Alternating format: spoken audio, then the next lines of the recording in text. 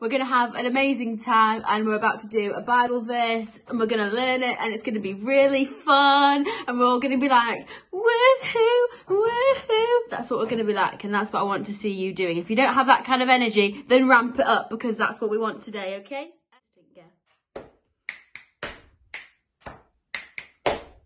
I am the way, the truth, and the life. No one comes to the Father except through me.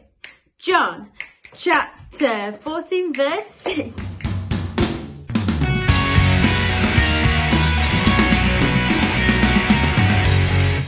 So the verse tells us that Jesus is the way, the truth, and the life. Lots of people around you, maybe it's friends, family, or even maybe people at school, might be telling you what they think the way to look, the way to act, the way to think is. They might also be telling you the truths they think you should and shouldn't believe, and they might even tell you the life they think that you should have. But Jesus is saying here that he is the way, the truth, and the life. He is the way to be, he is the way to think, he is the way to act. He is the truth to believe, and he is the life we have. The only way to have a true relationship with God is through Jesus. Okay, let's go through it just one more time, just to make sure we're definitely completely perfect at this wonderful Bible verse. Okay, you ready? Take it away.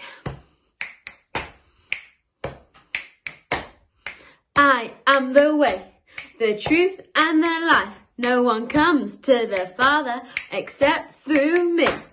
John chapter 14 verse 6. Ta-da!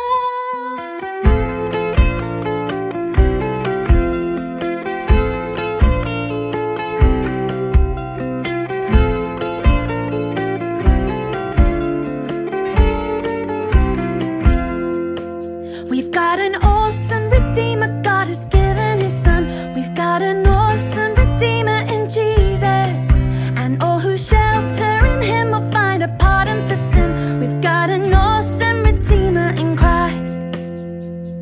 Oh, come follow our awesome Redeemer, Jesus. Let everyone know that, we've got an awesome Redeemer in Christ. We've got an awesome Redeemer, God has given his Son. We've got an awesome Redeemer in Jesus, and all who shelter in him will find a pardon for sin. We've got an awesome Redeemer in Christ. We've got an awesome Redeemer, come follow our awesome Redeemer Jesus. Let everyone know we've got an awesome Redeemer in Christ. Oh, come follow our awesome Redeemer, Jesus. Let everyone know that, we've got an awesome Redeemer in Christ. We've got an awesome Redeemer, God has given his Son. We've got an awesome Redeemer in Jesus, and all who shelter in him will find a pardon for sin. We've got an awesome Redeemer in Christ. We've got an awesome Redeemer, God has given his Son. We've got an awesome Redeemer in Jesus, Let everyone shelter in him will find a pardon for sin. We've got an awesome Redeemer in Christ. Oh, we come follow our awesome Redeemer Jesus. Let everyone know we've got an we've got an awesome Redeemer in Christ. We've got an awesome Redeemer in Christ.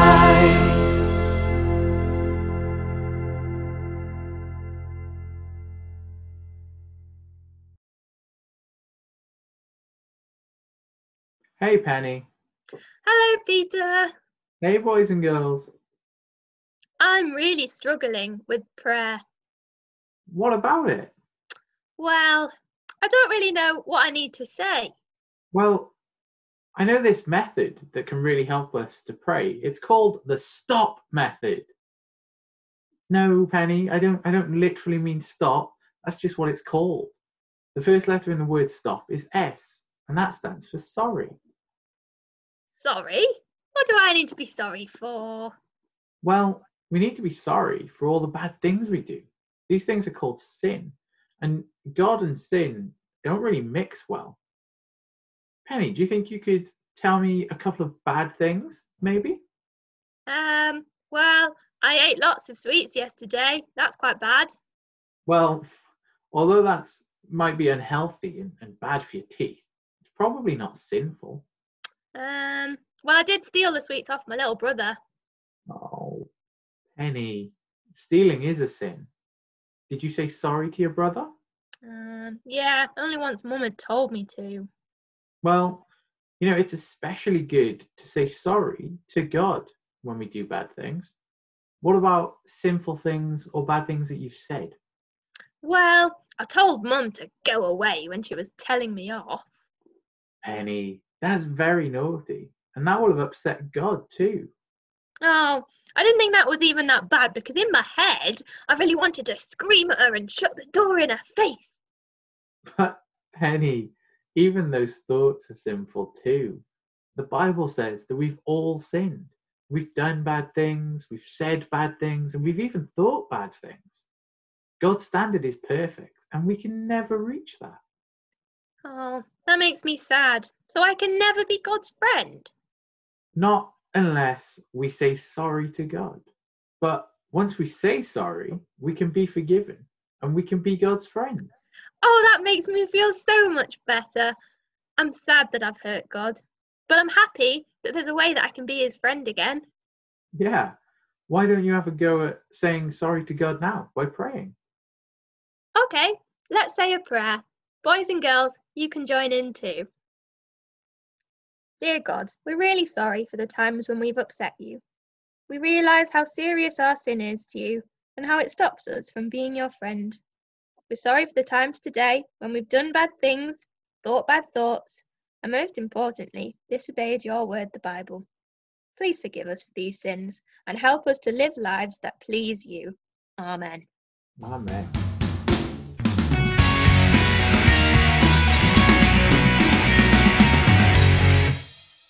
Hello, today we're going to be playing Hungry Hippos. Now we're not going to be playing the board game version, we're going to be playing a version where we use humans and lots more things. To be able to play, you're going to need a bucket or a cone to catch the fish with. You're also going to need some toys or little balls to be able to act as the fish. And you're also going to need a chair like this or a skateboard to lie on to move to get the fish. Importantly, you're also going to need someone much bigger than you to be able to push you around to be able to catch these fish, as you can see in this clip that's going on in the background. But whenever you're playing, don't do what Joe does here. Don't try and throw the balls back towards your team. So now that we've seen that, shall we watch a proper game go on? Let's go.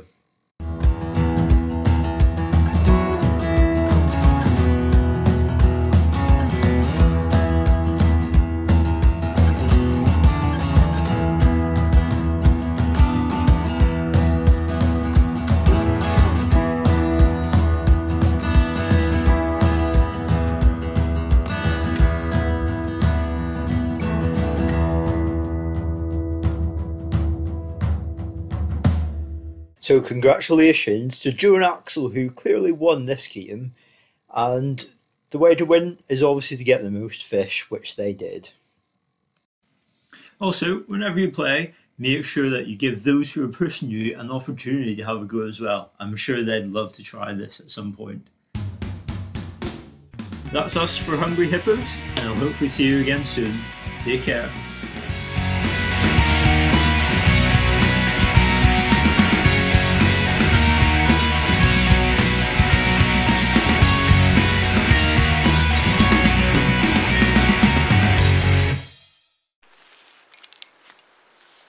Hello, I'm Simon Peter and I'm a follower of Jesus.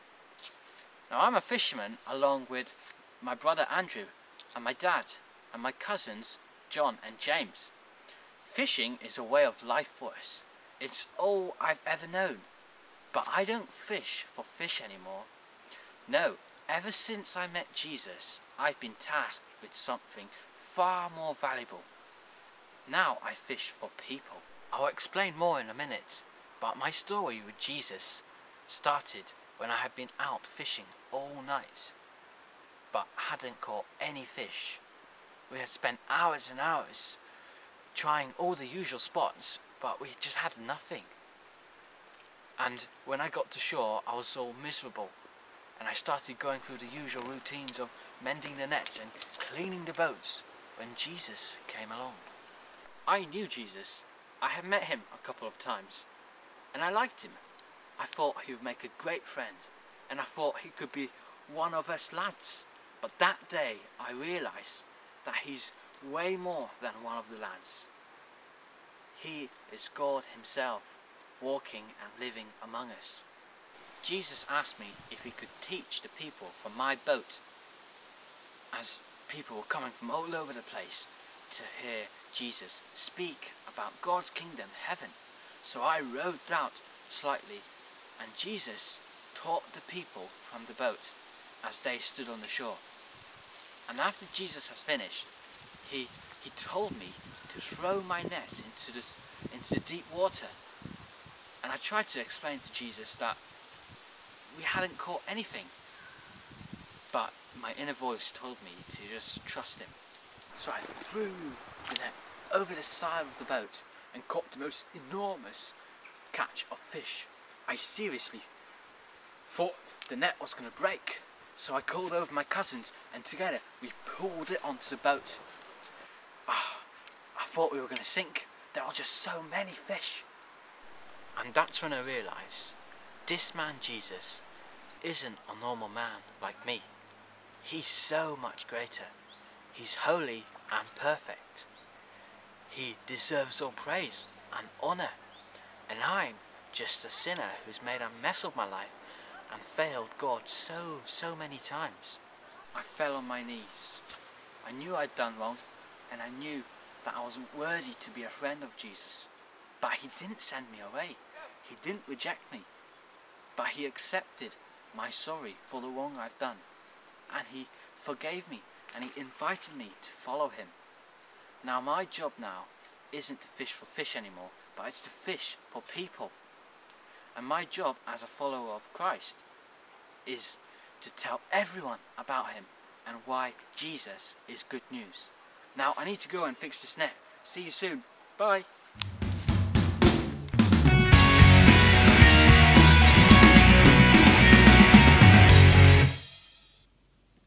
Hi there. Well, in this true story from the Bible, we see Jesus at the beginning of his ministry, where he's starting to do some incredible things. We call them miracles, where Jesus healed and helped lots and lots of people with all kinds of problems that they had.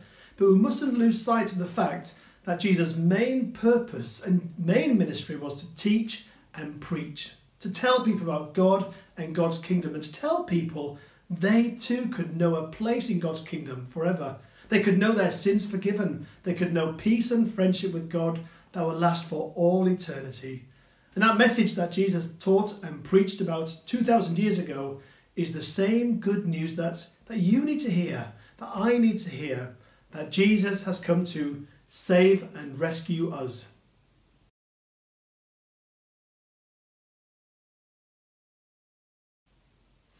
And this is what we see with Simon Peter. He realised he was a sinner. He realised he'd done things wrong, and even in his religious life and being brought up in a good home, he knew he was far from being friends with God. And so when Jesus came to meet him and did this amazing miracle with a big catch of fish, what do we see Peter doing? He falls down at Jesus' feet. He falls down and he says to Jesus, "Go away from me, Lord. I am a sinful man."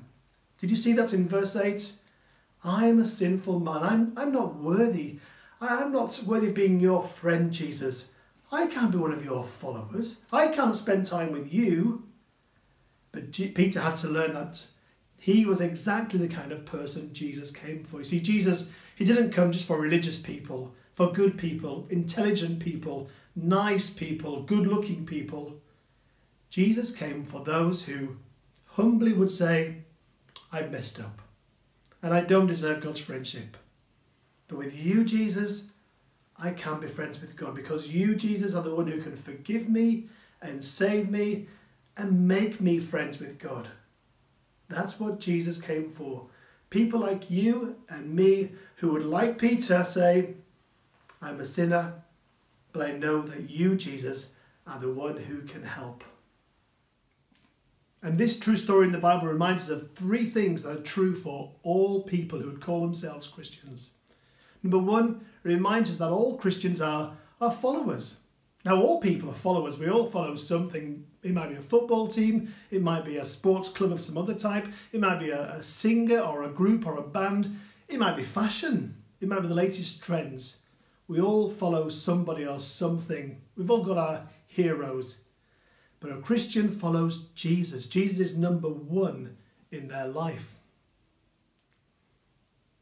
And number two, all Christians forsake things to follow Jesus. That's not to say that they live lives that are boring and having to give everything up to follow him. It means thinking, what stops me from putting Jesus first in my life? What stops me from pleasing Jesus?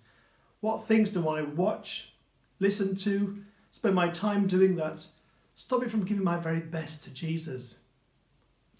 As a Christian, I want to forsake them, turn away from them, realise they're of little importance when it comes to putting Jesus first in my life. And for Peter, he realised, well, his fishing career for a time was to be put on hold. That the most important thing for him now was knowing Jesus, learning from Jesus, spending time with Jesus. And so he puts his career as a great fisherman on hold to instead be a follower of Jesus. And we are called to put Jesus first and turn away from those things that are less important, that Jesus might be number one in our life. And the third thing for a Christian is that they're all fishers of people. Did you see that strange phrase with Peter? He was told by Jesus, no longer are you a fisher catching fish in the sea, you're going to fish for people, a fisher of men, he was described. In other words, Jesus was saying, a follower of mine will want to tell other people the good news. Jesus wants his net to be full. He wants people from all over the world to know of his good news. And he wants to do that through people like you and me, if we're followers of his. He wants us to tell people one by one and invite them to follow him. And so I invite you now. You could be a follower of Jesus. You could join in his great net, his kingdom, heaven. You could be a friend of his forever and be one of his fish like I am. And so let me ask you, are you living for Jesus? Are you a Christian today? Would you call yourselves a follower of him? If not, would you like to? Today would be a great day to start following Jesus. I became a Christian when I was 10 years old, when some good Christian people told me of Jesus' love for me and invited me to say a prayer, thanking Jesus for dying on the cross for me and being my rescuer, saying sorry for the wrong things I'd done, and saying, please, Jesus, be my King. Save and rescue me. Give me this eternal life in heaven that you talk about. So I'm going to say a prayer and invite you to say that prayer with me. And in doing so, why not think, what am I willing to forsake for Jesus? What will I give up? Because I truly want Jesus to be number one in my life. And then say amen at the end of this prayer and tell somebody. Why not tell an older Christian that you want to be a follower of Jesus too, and you want them to help you know how to follow Jesus and to make him number one in your life now, right through your life, right into heaven in the future to come. So let's pray together. Dear Lord Jesus, thank you for loving me and dying on the cross for me. I'm sorry for the wrong things I've done that don't please you and which hurt other people. Thank you for forgiving me and giving me eternal life in heaven. Please help me to live as a Christian, to please you and to make your good news known to other people. Amen.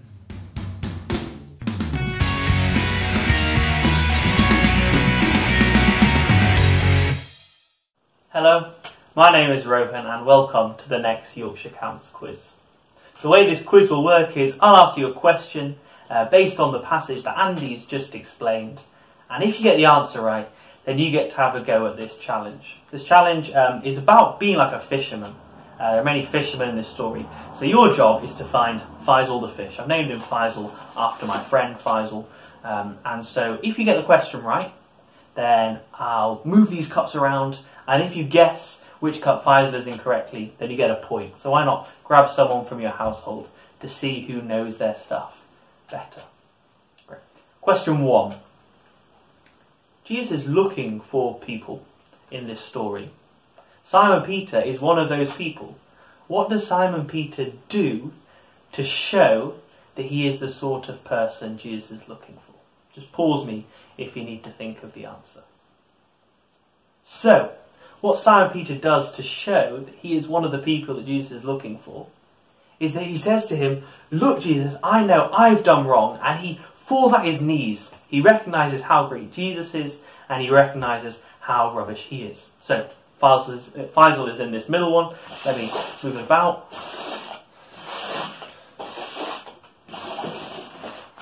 Great. Which cup is Faisal in? Left, middle, or right? Very well done if you guessed right.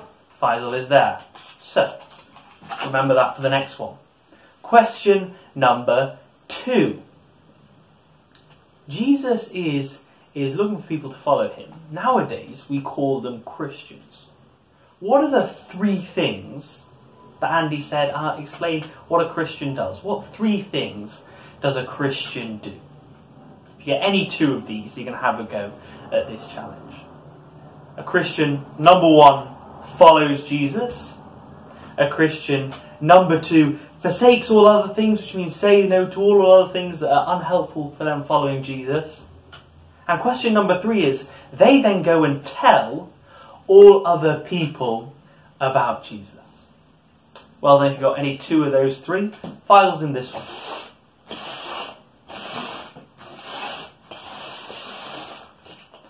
Great. Which one is he in? Left, middle, or right? Where's Faisal? Are you a good fisherman? Well done if you guessed left. Next one.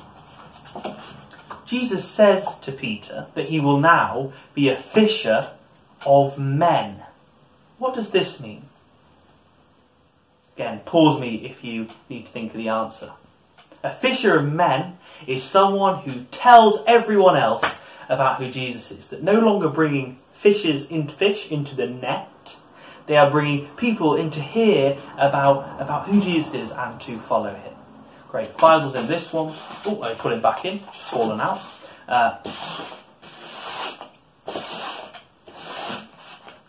Right. If you got that question right, can you guess where he is? Very well done. Oh, Faisal's gone a walkabout, or swimabouts actually. He's a fish. He was in the middle one. Very well done if you guessed that. Okay, final question now. This is where you really separate those who know their stuff and those who are only pretending to. Hannah lovely took us through our memory verse. Maybe with someone else in your house, can you just tell them what the memory verse is and where it's from? That would be really great. Let's give you a moment to pause me and to tell them. The memory verse is from John 14:6. Jesus answered, "I am the way, the truth, and the life. No one comes to the Father except through me." Very well done if you got that. So Faisal's in the middle. Let's look at where he is now. So,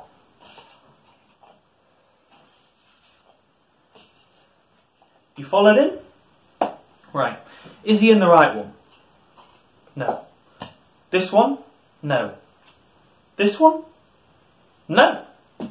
Faisal's gone. I guess that must mean the quiz is over. So very well done if you got any of those questions right. And we look forward to seeing you next time on our Yorkshire Camps quiz. Well, it's been short and sweet, but I've loved seeing you all again with my imagination. And I hope you have a fantastic summer. Bye! See you soon!